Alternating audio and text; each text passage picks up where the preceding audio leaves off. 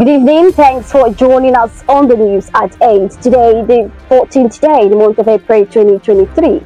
I am Grace Dorcas Inrikachi. First major headlines. Again, Governor Bazu vows to leave Abia better than he met it, secures $50 million infrastructure funds. ICANN to train officers of Nigerian Police Force on forensic accounting. Workers protest 45 months unpaid salaries in Plateau State. We'll take commercials. We'll be right back with details and many more. Stay connected.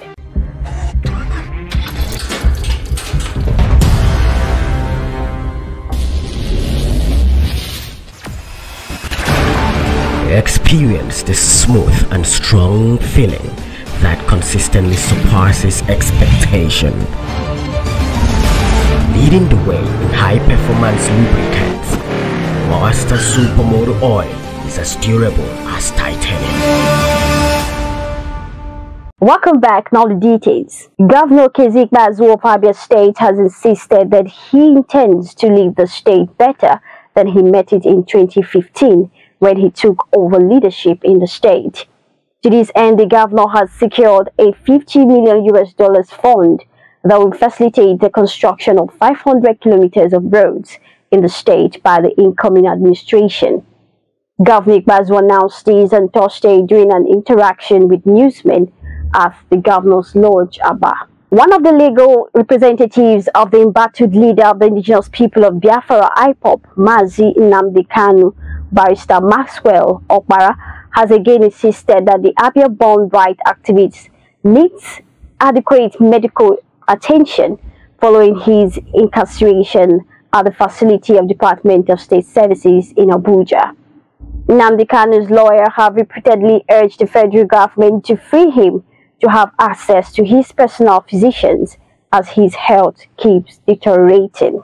Barrister Okpara, in a Facebook post on Thursday, said he met Nnamdi Kanu along with his sister in the facility on Thursday in Abuja, where he complained of tiredness with chest pain.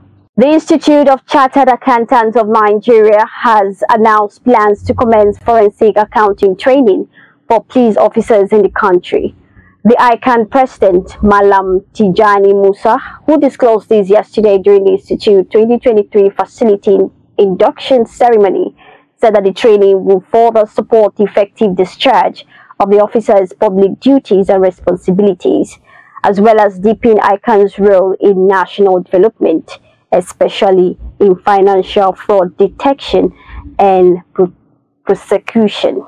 Ad hoc workers crippled activities at the Plateau State College of Health Technology in the Pankshin local government area of the state yesterday over 45 months of unpaid salaries.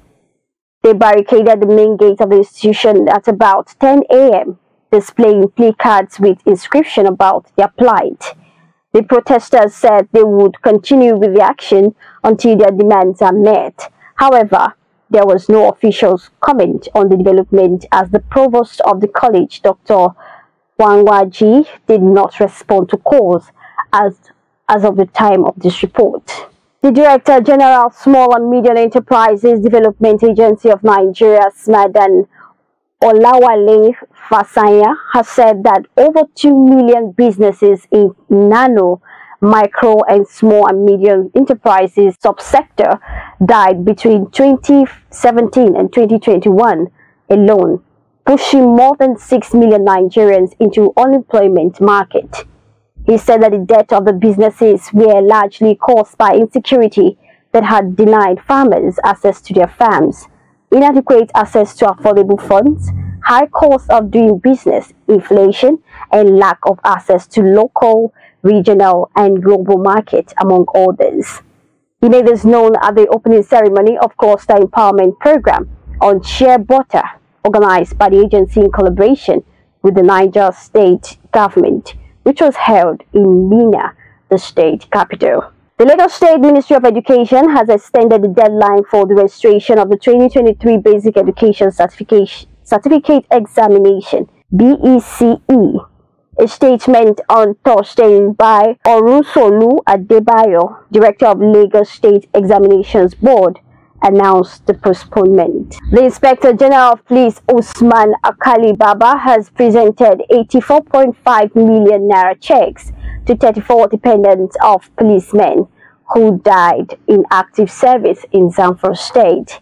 NAN reports that Baba was on Thursday represented by the ceremony by the Acting Commissioner of Police, Ali Dabigi. People's Democratic Party PDP presidential candidate Atiku Abubakar has dreaded the All Progressives Congress APC and its presidential candidate Bola Tinubu for attempting to present the $460 million for future case at tax evasion related matters and not drug charges. Atiku, in a statement by his special assistant on public communication, Mr.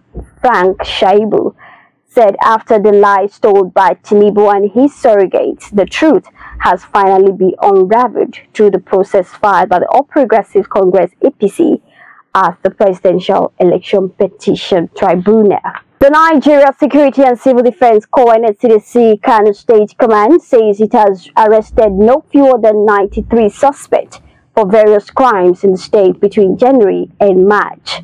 Mr. Adamu Salihu, the NSCDC State Commandant, disclosed this in an interview with the news agency of Nigeria, NAN, in Kano on Friday. A 21-year-old U.S. airman has appeared in court today in connection with a leak of highly classified military documents about the Ukraine war and other national security issues.